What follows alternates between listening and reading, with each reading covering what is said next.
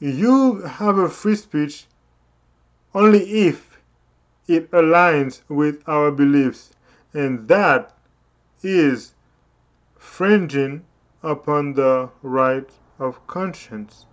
Because you have a different mindset, you are a, what do you call it again?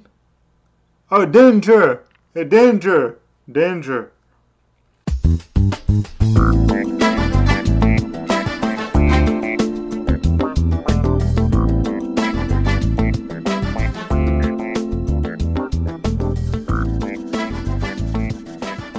Welcome, welcome, welcome again. Mother Michelle here. Today's topic. Don't forget to like and subscribe, and don't forget to go on my Facebook page at TheOpenVeilTV and like, follow, comment. I would really appreciate it. Let's get right into it. We're gonna continue with the same chapter 6, a healthy normality. And we're gonna look at part 4. So far we looked at 3 parts. This is part number 4 now. And as I'm looking at it, we might have a part 5. Hopefully not a part 6. But let's get right into it. So to begin, making iron rule for others dishonors God. We know that, let's go back up. We know that God gives everybody a free will. But let's see what it says right here. God will not vindicate any device whereby man shall in the slightest degree rule or oppress his fellow man. I just said that. God gives everyone a free will. As soon as a man begins to make an iron rule for others or other men, he dishonors God and imperils his own soul and the souls of his brethren. Testimonies for the Church, Volume 7, page 181. I wonder what's going to happen in the future when, let me just quickly fix this. When you no longer have a conscience. Actually, you know what? Let me bring it to a right now moment. You know how Donald Trump was banned from Twitter, banned from Facebook, banned from all those social media platforms? Yeah. And but it's all about free speech. But then when you don't like what they are saying, you just erase them. Yeah, that should concern every single people. Whether you're liberal or Democrat or Republican or conservative, which I'm none of those because I don't associate myself with any of these things. Whether you are either one or not, or none of them at all, it should concern you, because that basically is saying you have a free speech only if it aligns with our beliefs, and that is infringing upon the right of conscience. Slightly, that's just the bare minimum. But later in life, we're gonna find you cannot buy or sell except you keep Sunday holy, which is a spiritual Sabbath. That's what it's gonna get down to. Today is January 21st, and I'm telling you right now, it's just the beginning, but let's move on. Balance of differing minds necessary. Well, yes, but you see, the problem is nowadays when you differ in mind, it's a problem. It's a big problem. And we can just see what just happened in the past few weeks about what just happened on social media. YouTube, same thing. You preaching something that they don't like, they cut you off because this to them is not good. Because you have a different mindset, you are a, what do you call it again? Oh, danger! A danger! Danger. Let's keep reading. Here we are brought together of different minds, different education, and different training, and we do not expect that every mind will run right in the same channel, but the question is, are we, the several branches, grafted into the parent vine? That is what we want to inquire, and we want to ask teachers as well as students. So that's what they're trying to ask teachers and students. We want to understand whether we are really grafted into the parent vine. If we are, we may have different manners, different tones, and different voices. You may view things from one standpoint, and we have different ideas, different from one another in regard to the scriptures, not in opposition to the scriptures, but our ideas may vary. My mind may run in the lines most familiar to it, and another may be thinking and taking a view according to his traits of character and see a very deep interest in one side of it that others do not see. Manuscript 14, 1894. What does that mean? What that means basically is you do not disagree on the same subject, but what it means is the way you look at it from your background, you may have a different understanding of the same thing. Not that it's opposite to the teaching, in this case, of the Bible. Yeah. What that means, again, I'm going to say is, it's not that you have a different, not that what the Bible says is different for both of you. You guys agree on the same thing, but you see it in different light. In a sense, my experience I may see something deeper than what you see as a person because the experience that I had, you had not had it. And so when I see it in that level of depth, you only see it right here.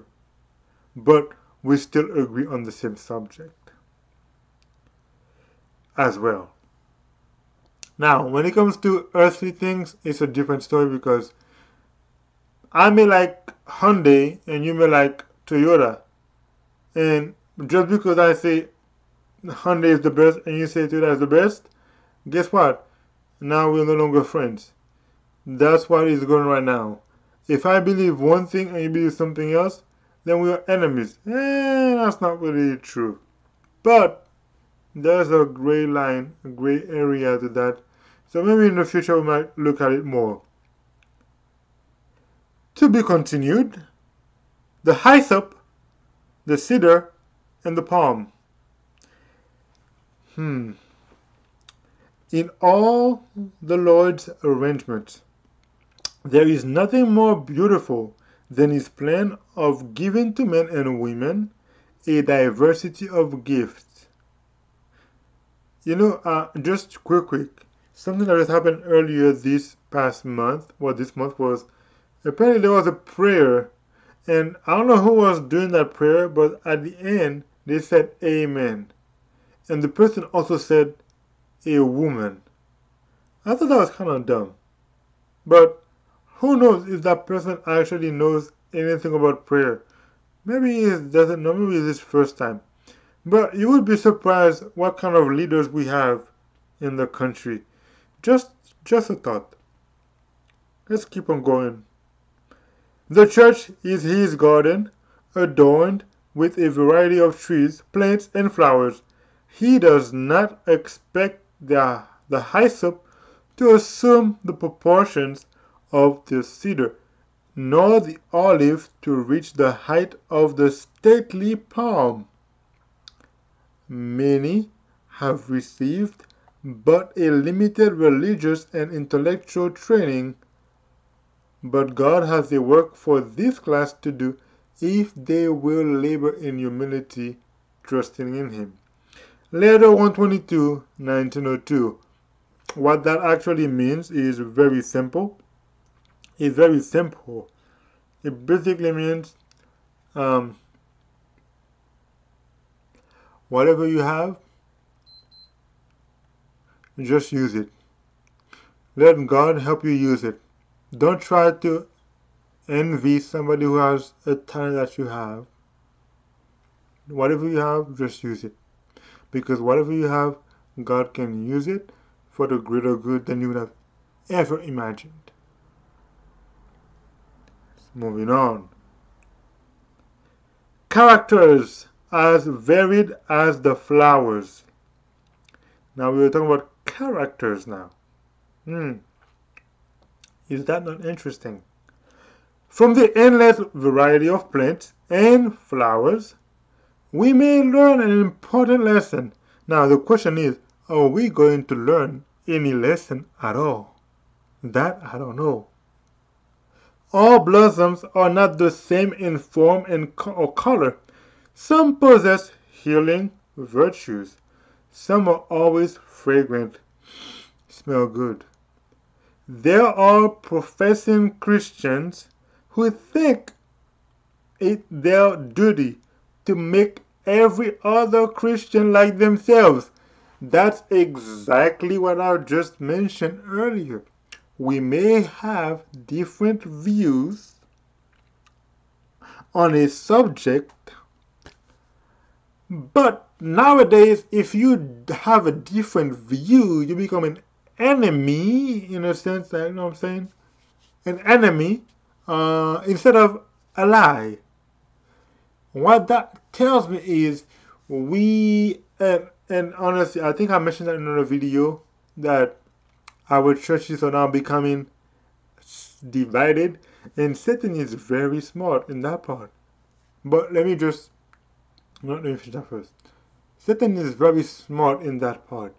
He knows that the people that are supporting left wing's ideology 100%. In that same church, there are right wing's ideologists 100%. What does he do? Hey, there is a political campaign. There is the left, the Democrats, and there's supposed to be the right, the Republicans. I'm gonna make sure the people in the church start fighting over who's gonna be the next president, and get mad if one party is going after the other party, and one party after the other party, and so now the church has become divided into two people. We have those that are supporting the Democrats and those supporting the Republicans.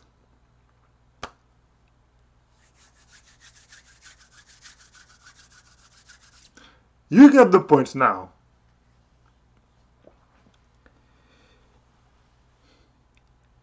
So the Democrats are trying to get the Republicans to become more like them. And the Republicans in the church, of course, I'm talking about the church now, in the church are trying to get the Democrats to become more like them. And what do we have? When two parties don't like each other, that even goes into the church. The church. When our members are fighting against members. You know what? Let me just keep on reading. This is a man's plan, not the plan of God. In the church of God, there is room for characters as varied as are the flowers in the garden. In his spiritual garden, there are many varieties of flowers. Letter 95, 1902. But I can tell you one thing. If you're gonna be, oh, Trump, oh, Biden, Trump, Biden, there's always gonna be fight in the church. It's as simple as that. Let's keep on going. Actually, I'm gonna end up with this one right here. Is that right? Yes. I'm gonna end right here actually. Powers of mind and body, the gift of God. The requirements of God must be brought home to the conscience. Men and women must be awakened to the duty of self-mastery, the need of purity, freedom from every depraving appetite, and defiling habit. They need to be impressed with the fact that all their powers of mind and body are the gift of God and are to be preserved in the best possible condition for His service. The Ministry of Healing, page 130. Alright guys, so I'm not gonna even comment on that again because I think I already talked about it, about the appetite and things like that in another video. You're gonna see on the card, you're gonna see all the playlists, and you can just go back to you can just go to the videos. I'm sure you're gonna find it. Well, I'm not telling you to go to every single video, but if you would like to watch the other videos that I posted before, you can just go to the playlist because yeah, this is the sixth chapter. So you're gonna find many videos from the beginning until that moment. So God desires symmetrical characters. God reproves men because He loves them. He wants them to be strong in His strength, to have well-balanced mind and symmetrical characters. Then they will be examples to the flock of God, leading them by precept and example nearer to heaven. Then they will build up a holy temple for God. Manuscript release 1, 1883. Should I say anything about that? No, not really, because it's pretty straightforward. Well, this was Margot Michel. And please don't forget to go to my Facebook page. I'm going to put the link on the screen. Well, not the link, but you know what I'm talking about. On the screen. At TheOpenVeilTV. You can like, follow, comment. And also don't forget to like and subscribe to this channel. Of course, the same thing right that you're going to see it. So, I hope to see you guys again. But if I don't see you guys again, I hope to see you guys when Jesus Christ comes the second time. Until then,